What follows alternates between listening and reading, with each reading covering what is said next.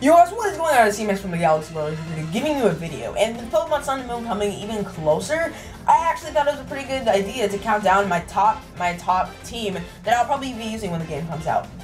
Now just be aware that this team will not only include Alolan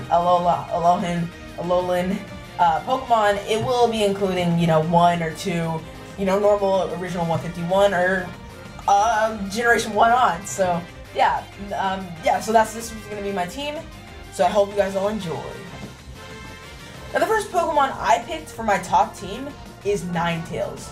Ninetales is just a really cool, majestic Pokemon, and the fact that it's like ice now is just so cool.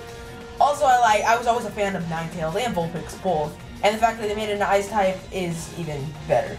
I also like how majestic it is, and the fact that they gave him a new ability and everything, and it will kind of be different evolving him now.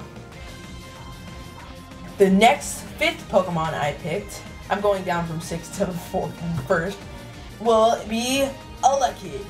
Now I really like Elekid just because it's always been my personal favorite. Back in 3rd grade when Pokemon was actually the really cool thing, Elekid was the only Pokemon I actually knew, and the fact that everyone was like, oh, what's your favorite Pokemon? The only thing I answered was Elekid. It kind of grew on me since I've been looking at, you know, recent photos, and the fact that, you know, its evolved forms are even cooler. So, although, you know, this isn't a low-end Pokemon, it's going to be on my team for sure, but it's because it's one of my favorites from Gen 2, and, you know, on. So, yeah, that's my 2nd. My 4th Pokemon is going to be Decidueye. I think that's how you say it. Anyway, this Pokemon is like Arrow Pokemon, and I really think it's cool since it's one of the best starters out there. I've also been a really big fan of the grass starters, so this will just be a really cool thing. Also the fact that, you know, it has this really cool ability called Spirit Shackle where they can't like switch out.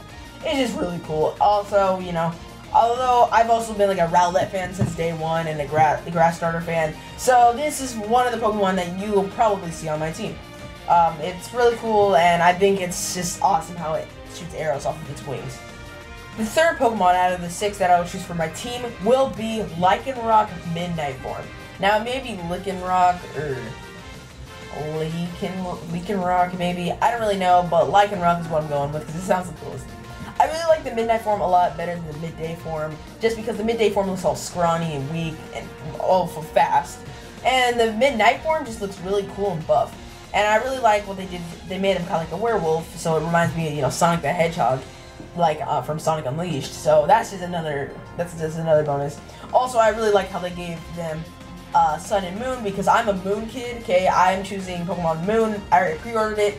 I'm all set. So this one will definitely be on my team just of how awesome it is. Now it kind of does look a little bit weird because it's slanting and it kind of looks like a little bit, you know, dead. But at the same time, I kind of rather have this one than the Midday Form. The Midday Form is kind of dry. And, you know, they already traded it off with the really cool Pashimian Pokemon. So, you know, that's always a bonus. So, yeah, this will be one of them that will be on my team. The 2nd out of the 6 is going to be Silvally. Now, Silvally is one of those Pokemon that, you know, it has a backstory and a mystery behind it. And it's going to be hard trying to tell what it actually is. So all I really got from it is, you know, the little thing on Silvally's thing on the website, Synthetic Pokemon. So, you know, obviously for me, this is like, oh, so he's going to be a made Pokemon. It also kind of explains why he has bug arms, amphibian like tail, and then I think that's a dark type legs. I don't know, and then maybe, you know, steel type head. Something like that. But the fact that it has this new ability called the RKS system is able to change its ability change its typing if, you know, it holds a certain disc, which is just awesome. It reminds me of like a mini Arceus. Now, if it evolves further, then I'll be hyped. If it doesn't, then I'll still be hyped. This is going to be one of my Pokemon that I will use because it's just so cool. Now, the final one out of the 6 is going to be Wishiwashi. So Wishiwashi is a really, really cool Pokemon. He's going to be the Brawn he's going to be Brawn of my team because he's going to be really strong. He's actually stronger than Gyarados, so, you know, that's a big plus. And he just looks really, really cool. The fact that he has the move called Schooling or whatever, you know, the Wishiwashi small fry form, whatever. He has this new move that gathers all of his little friends and become like a humongous fish beast. So I really like it. It'll definitely be the Brawn. But I have a feeling that in this game, it's going to be kind of hard to catch one. That's kind of the down part of this. And I also think that it's going to have a backstory to the point, like Sealed Ally, where I can't catch it. It's just going to be like, or I can catch it, but it's not going to be like in the beginning. It's just going to take a while.